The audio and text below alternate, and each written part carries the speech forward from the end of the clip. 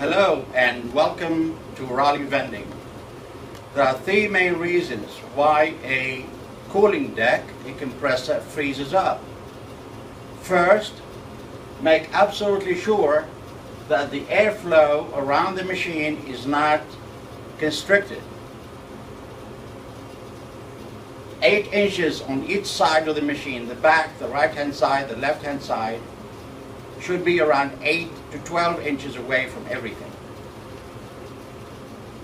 The second reason is that if the compressor coils are dirty, the fan cannot push cold air through the coils, and that can result into the machine icing up.